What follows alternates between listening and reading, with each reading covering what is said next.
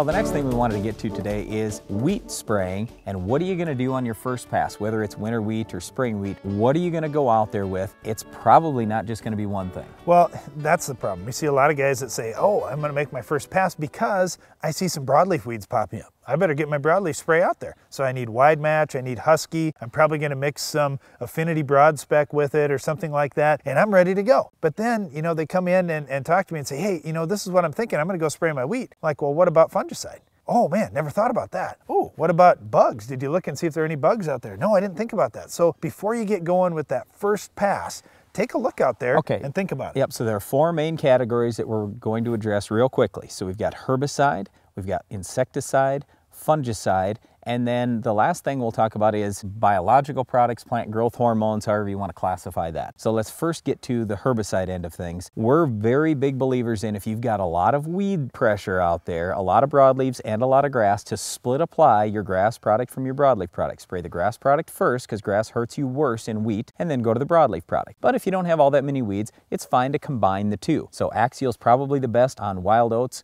and foxtails, but Axial is an ACCase. There's been ACCase resistant wild oats, so you might consider something like Gold Sky or possibly Everest 2.0. Whoa, Everest 2.0, Brian, is awfully good on wild oats. I like that. I don't think, oh, it's just if Axial's not going to work. No, I'm saying I think it's a good choice. And also, I think if you're... I still think Axial's slightly better, but if you're spraying wheat every year, you should be rotating. Use Axial one year, use Everest 2.0 the next year, and hey, maybe, you've got a but nice how about rotation. if you use Prepare pre-emerge? That's an ALS. Maybe you want to follow with an ACCase like Axial. That's a good deal too. If you get 2 shots of different products, you need to rotate. Now let's get into these broadleaf weeds though, Brian, because you know guys say, all right, I don't have much for grass, I got broadleaf. Okay, so if I've got kochia or Canada thistle, and they're by far my worst 2 weeds, wide match is my choice. I'd probably tank mix Addition or Affinity broad spec, or Affinity or Addition tank mix, instead of using a 2,4-D in there, but that's the way I'd go. Now if I've got just about any other weed, I think Husky's a little bit better choice. Again, I'd probably throw in some Affinity or Addition just to tighten that up a little bit. I'm not a big believer in spraying a wolf pack or anything that contains 2,4-D just because I think it hurts the weed a little bit, but you can certainly do it. It's relatively inexpensive. Okay, now if you're spraying a herbicide out there, a lot of guys want to tank mix that fungicide in. Right now is a good time to do it.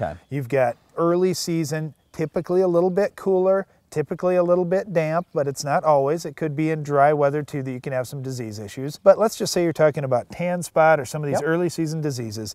Is there much of a difference? We get all these questions. Well, do I need a triazole? Do I need something like a tilt or bumper? Or can I use a strobilurin like a Headline or a Quadris or a Vito? Honestly, when I look at the yield data, I think that Headline performs better. I mean, just looking at all the yield data, obviously Quadris and a Vito are similar products to Headline. They are strobilurins. I would probably not pick bumper, but if you're, let's say, in a dry area that doesn't have a lot of disease, it's quite a bit cheaper. I mean, significantly cheaper. So if you would rather go that way, you certainly can. Well, here's the reason that I think guys do it. They're going to use Headline later on. They say, you know what, I'm going to have something come up, maybe around flag leaf timing is where we see a lot of stripe rust pop up in our area. I like Headline in that combination product, like the twin line, where you've got some Caramba in there, you've got some Headline in there.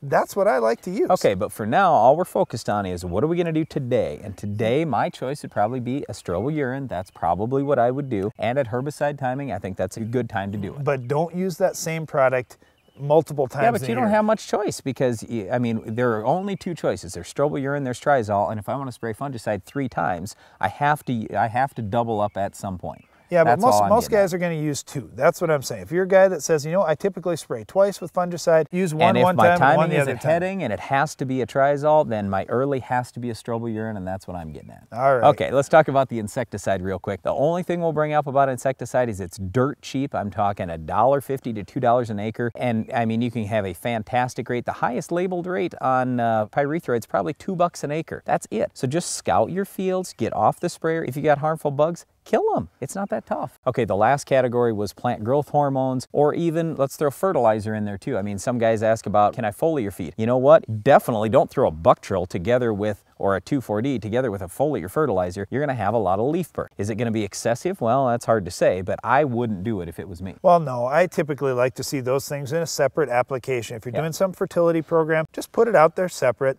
that's fine. You aren't going to have any interaction that way, and it'll probably be better for you in the first place. Why don't you address plant growth hormones like Megagrow, for example? Well, there are certainly some plant growth hormones out there, and Brad and I have traveled around the world, looked at a lot of different crops, and when we get into higher dollar production, things where guys are getting $1,000 an acre back, they say, man, we've been using plant growth hormones for years. How come you guys never talk about that in your corn and soybeans? That's why we're trying them a lot more. Because we used to have $2 corn and $3 wheat and $5 beans. Well, we couldn't afford to do it, but now we can. And there are some products out there. Megagrow is one of them, but there's other products out there too. Take a look at some of those. Maybe try them on a few acres on your farm. See if they make a difference for you. Well, once again, if you want to have high yielding wheat this year, and especially now that the wheat price is fairly decent, you can get a pretty good return on investment doing a number of things in your crop. So I would definitely consider, if I was you, looking at herbicide, fungicide, insecticide, and then possibly some other things even when you go into this wheat first pass in your crop. Well, one thing you may see out in your wheat is our Weed of the Week. We'll show you how to stop it coming up next.